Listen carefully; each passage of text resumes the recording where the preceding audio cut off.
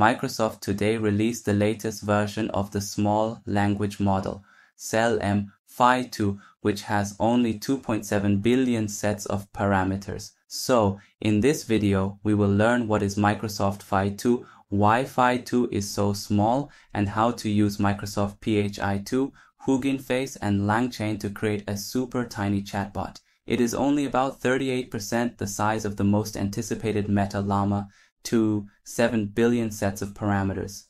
But its performance is said to be comparable to that of Meta Llama to 7 billion sets of parameters. And Mistral 7B, I highly recommend you watch this video to the end, is a game changer in your chatbot that will realize the power of Microsoft PHI-2. What is Microsoft PHI-2?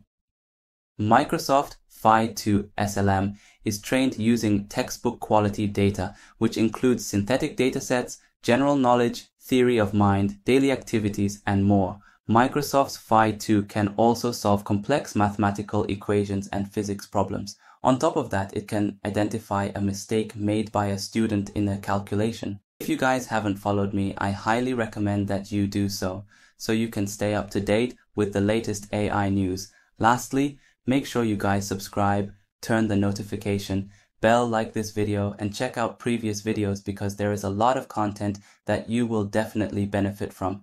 So that thought, let's get right back into the video. So, why Phi-2 is so small? The reason why the number of parameters of Phi-2 is kept so small is that only high-quality data is used for training. In normal AI model development, a huge amount of data is used for training. The better the performance, but the number of parameters also increases accordingly.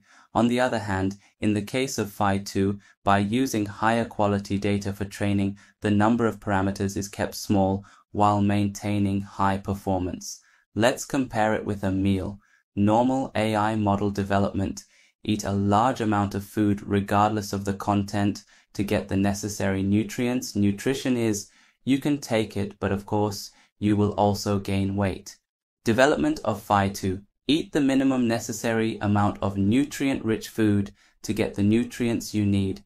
Nutrition is, because the amount of food consumed is small, the weight remains light. Nutrition equals performance. Weight equals number of parameters. In short, Phi-2 keeps the number of parameters small by using only the minimum necessary data that has been carefully selected rather than having it learn everything from data.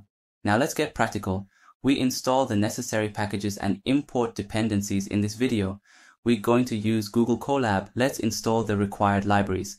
In the first code cell of your Colab notebook, install the necessary libraries using the following code. As you can see in the screenshot, you would need to connect to the T4 GPU available in the free version of Colab. Let us first install the dependencies, then we import the dependencies. We initialize a tokenizer. Let's create a tokenizer using the Microsoft Phi-2 model checkpoint. A tokenizer is used to convert text data into a format that the model can understand.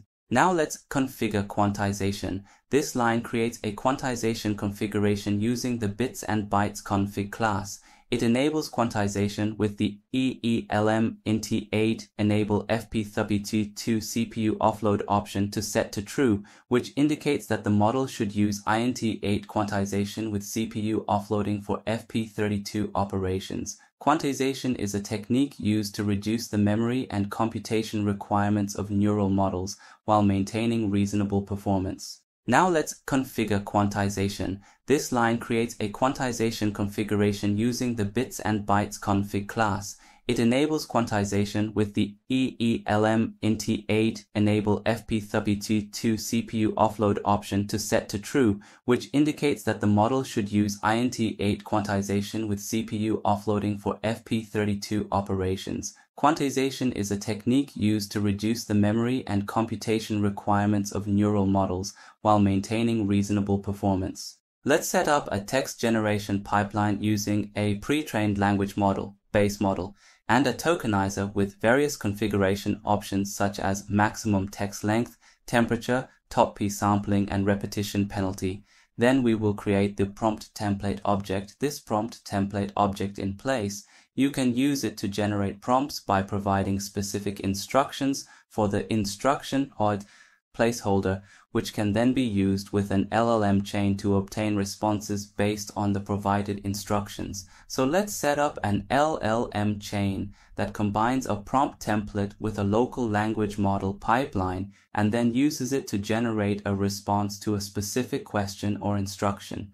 And here are the results. Let's wrap up. PHI-2 is a small language model focused on security, compliance, and ethical development of language model. As AI continues to evolve, the contributions of PHI-2 will undoubtedly shape the future of AI technologies. I will leave all these links in the description below so that you can easily access them. It's a great read and it'll give you a lot more understanding as to how they basically accomplish this. So with that thought, I genuinely hope you found it informative and valuable. If you did, please give it a thumbs up and consider subscribing for more content like this. Don't forget to click the notification bell so you never miss an update from us. If you have any questions or thoughts, drop them in the comments below. I always love hearing from you. Until next time, stay curious and keep learning.